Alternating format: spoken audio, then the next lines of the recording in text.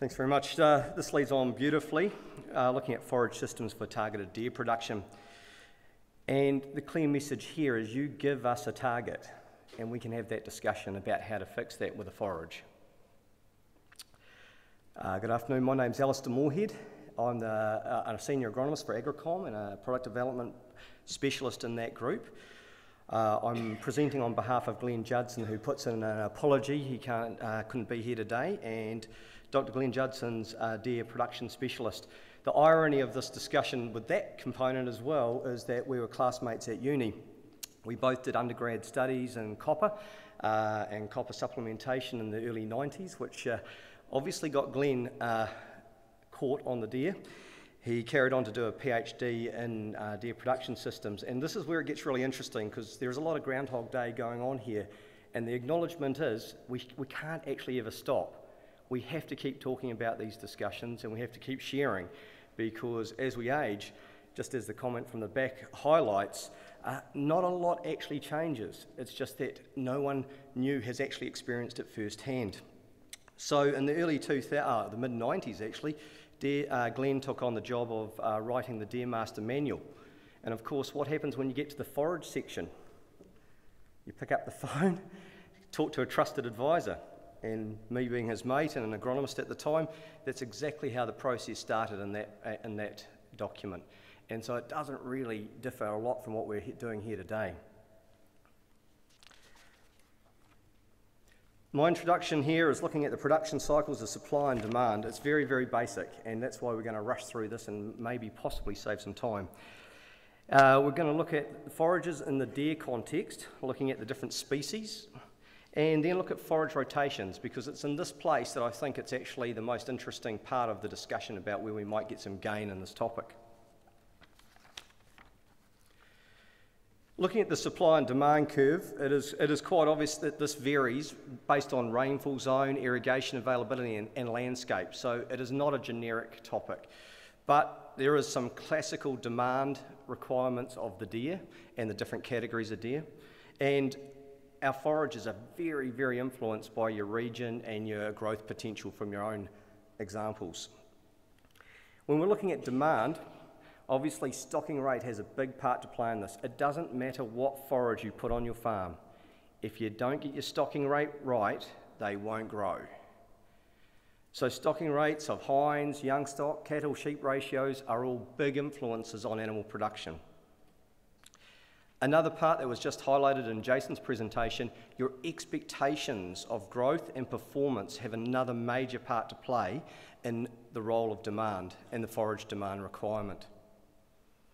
And timing of events has a big influence as well. Weaning, stock sales, winter feeding, spring flushing policies. All these are discussions that help form your targets, of which we may be able to have that discussion around forage fits.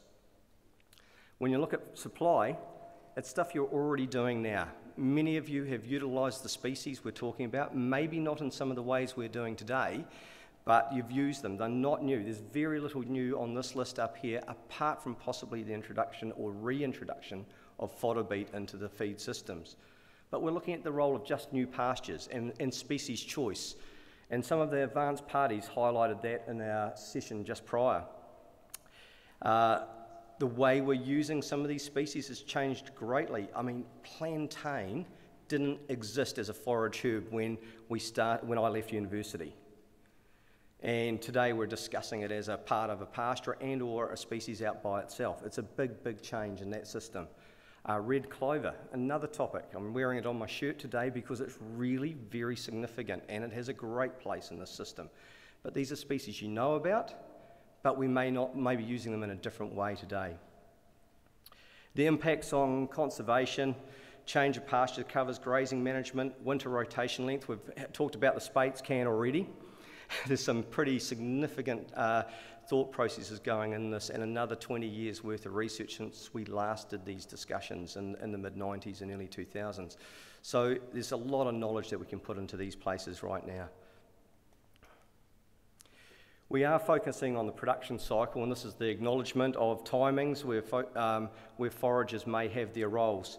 You're looking at key periods for early lactation, late lactation, from pretty much set stocking in late October, November, right through to March.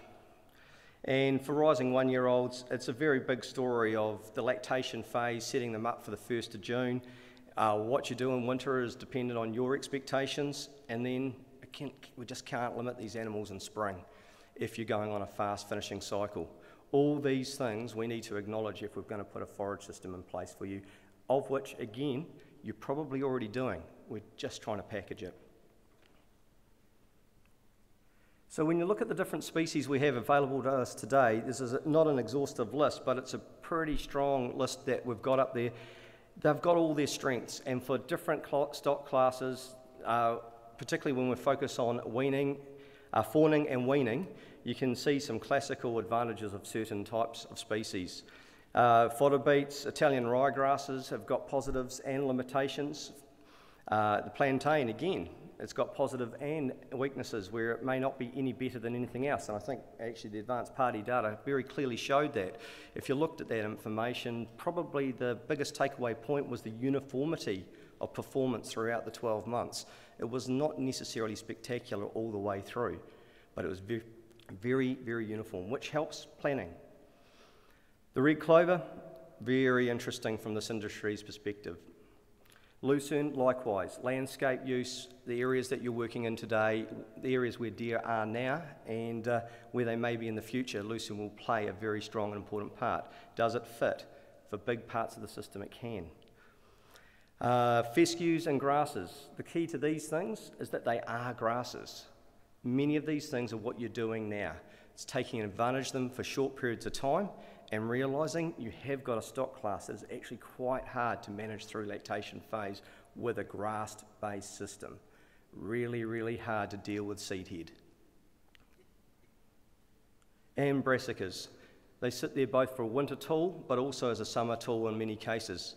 And again, the irony of all of this, and I'll put my own little bit of experience on this, it was just fascinating how powerful the hind was for lactating off her own back. Regardless of pasture quality, the fawn took all the energy from the mum and all the work we did in the 90s and early 2000s. The key to that, though, was if we could wean, the fawn weights were typically uniform. If we could wean, though, the hind heavy, that had quite big ramifications for cycling going forward. But if you bring her off a poor quality grass pasture and low body condition, you know, there's big implications for that over time, particularly if you add other issues such as minerals and or animal health on top of that. So this is just an example of what we're highlighting where grass is grass. It doesn't matter what variety of grass it is, it really doesn't. Grass is grass. It breaks down in the rumen in a very, very similar way, and it has one characteristic that's really hard to manage, and that is by the time you start set stocking, it's ready to go to seed. And you've been dealing with that virtually the whole time you've been deer farming or interacting with this animal class. And it is well worthwhile understanding that there are different types out there, and for different landscapes and fawning patterns, there may be some serious advantages associated with understanding the roles of different flowering dates on your fawning blocks. And looking at an output from this feed theme, really it's the forage systems and rotation planner that will come into play here. It's going to mean different things to different people, but there is actually, once you start asking yourselves the right questions, giving us the right targets, there's actually only a few rotations that truly, or forage systems that truly fit your particular needs and demands. So again, identifying those targets, identifying the times that you're really trying to drive a system and or make it cost effective are very, very, very important parts of this forage system planner. I think the end outcome of this is to highlight it is actually not that complicated. It is to set up some expectations about longevity and performance, and it's realising actually in a rotation, not just one forage system but a rotation, there's a natural start point and a natural finish point. And many times when you're debating the timing of having another graze, will it last another year, there's actually quite a lot of economics tied up into the decision of your next part of your rotation and performing with that.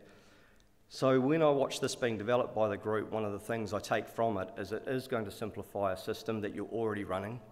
It's going to create a few regimented timings and thought processes, and if you stick to those types of scenarios, it takes a lot of confusion out of this style of forage development. So in a summary, we're matching supply to demand with targeted forages and forage rotations, and always with the aim of increasing the kgs of product while increasing the profit per kg of product.